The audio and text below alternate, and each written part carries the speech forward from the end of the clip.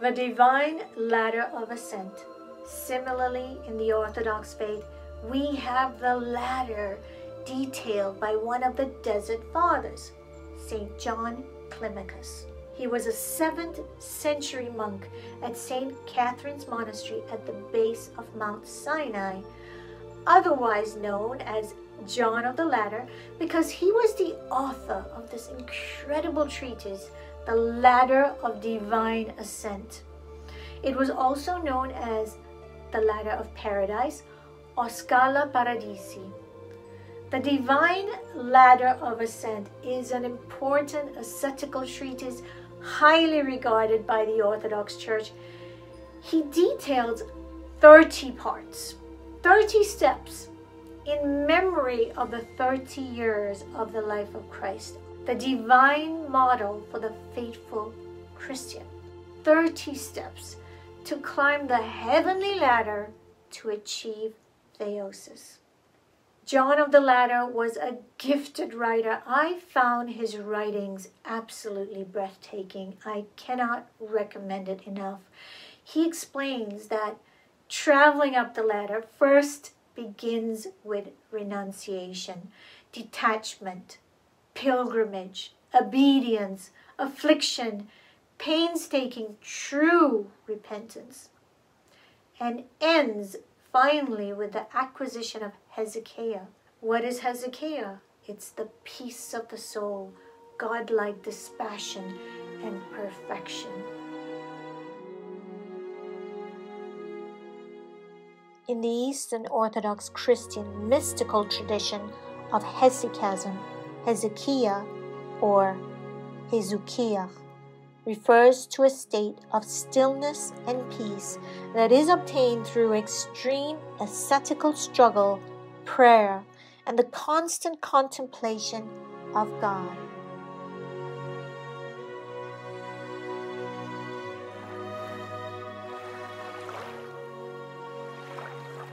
St. John Climacus wrote, "A fish quickly eludes a hook, and a carnal soul flees solitude." The imagery of a ladder reveals the growing maturity required to attain theosis. It's a lifelong process, and knowing that there are stages is an encouragement to the believer to keep pressing and moving forward, stirring one's faith, rising in consecration, growing in holiness, because the prize that awaits is indeed worthy. St. John Climacus clearly had access to this heavenly ladder. He began his journey living as an anchorite in a cave, and after 40 years in the desert, he was charged by God to become the abbot of the monastery at the foot of the holy mountain. Saint Anastasius of Sinai writes, "On the day of his enthronement, 600 pilgrims came to the monastery.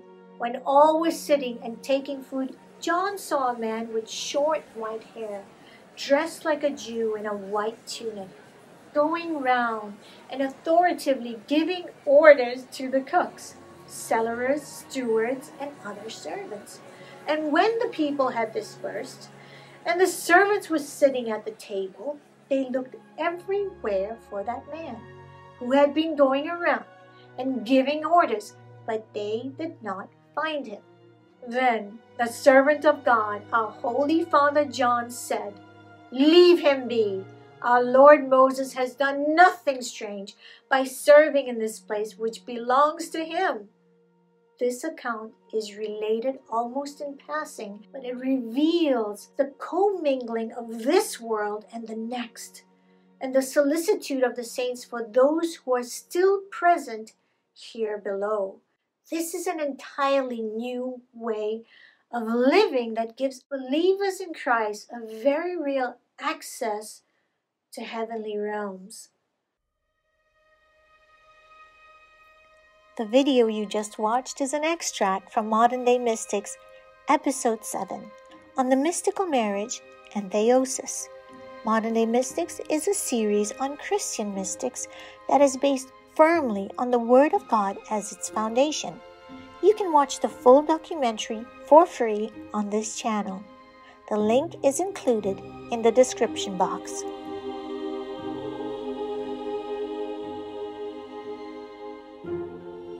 If you'd like to support the making of modern day mystics, you can become a Patreon. You can also visit awandwonder.studio as well as cardboardboxchurch.com for more details on giving. For a tax-deductible donation, you can give to Cardboard Box Church directly via Venmo, Givelify, Zelle, or PayPal. Thank you, and God bless you richly. Amen.